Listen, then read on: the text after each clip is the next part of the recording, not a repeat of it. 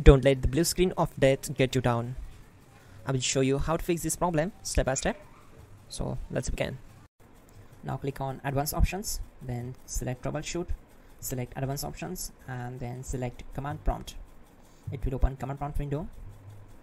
Now type chkdsk space /f space /r space c : and hit enter. Now we need to wait for some time to complete the process. Now we need to type this command c : and simply press enter. Now we need to type cd space c : / and hit enter to execute. Now type cd space Windows and hit enter to execute the command. Type cd space system32 and simply hit enter. Now type cd space config and hit enter. Then type md space backup and hit enter. Now execute this command. Type copy space *** space backup and simply hit enter. Now type md backup1 and hit enter. Now execute this command carefully. Type in copy space ** space backup1. Then simply hit enter to execute the command. Now type cd regback and hit enter. Execute this command. Type dir, then simply hit enter. Now type copy space ** space ... and hit enter. Then type all and hit enter. Now type bootrec space /fixmbr and simply hit enter. Now type in bootrec space /fixboot and simply hit enter to execute the command.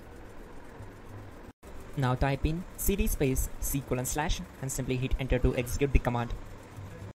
Let's execute this command. Type cd space Windows /system32 /config /regback. Then simply we need to hit enter to execute this command. Type bcd edit space /export space c : /bcd backup and simply hit enter to execute this command. Type cd space c : / and hit enter. Now execute this command. Type md space boot and simply hit enter to execute this command. Type cd space boot and simply hit enter. Now type md space bcd and hit enter.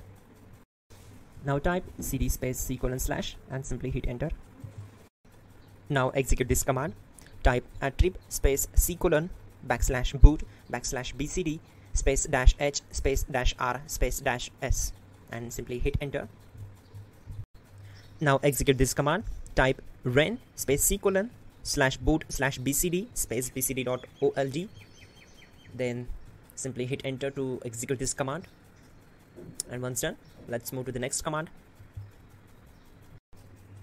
Type bootrec space /rebuild bcd and hit enter. Now type exit and simply hit enter. Now click on continue. It will restart your system. So that's it guys, your problem is solved and you're good to go.